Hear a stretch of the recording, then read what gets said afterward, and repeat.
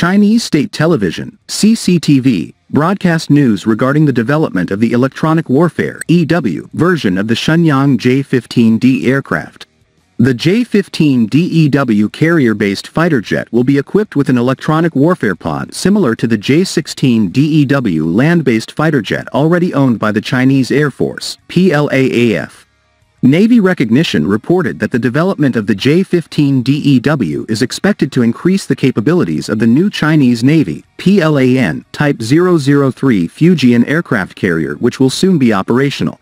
The J-15D EW will play a dual role as a fighter and electronic warfare aircraft at the same time. This twin-engine heavy-class fighter jet can carry more weapons such as air-to-air missiles and air-to-surface sea missiles than the Shenyang J-35 currently under development.